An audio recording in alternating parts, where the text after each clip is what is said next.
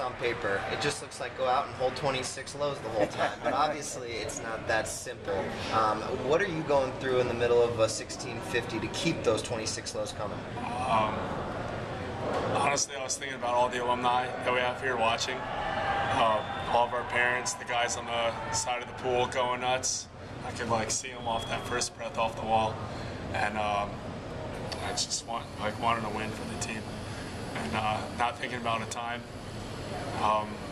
just racing and enjoying the race too.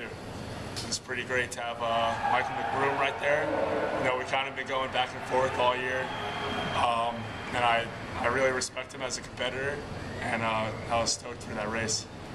Could you hear Sam Kendricks in the background like we could? No, I didn't. Talk a little bit about the fine-tuning that went into this race from Big Tens to now.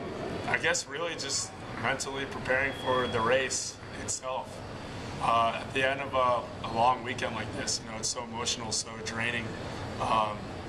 I'm so happy that I get the morning off on Saturday. You know, I feel so bad for these guys that got to come in and charge in the morning, and I get to sleep in and, you know, like, take it easy. It feels, it's like too easy, you know? But yeah, I guess just mentally preparing for the race, yeah. Talk about racing Michael and that final. I mean, you two were basically sticking together for the 1,000. Was there a point where you were like, okay, this is my time to go, and you know, he stuck with you, and it looked like both of you were trying to match each other?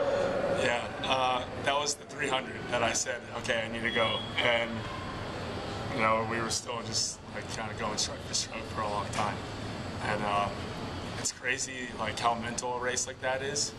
Because once you see, maybe you're like getting a little bit ahead, you feel a lot better all of a sudden, and I think that's what happened.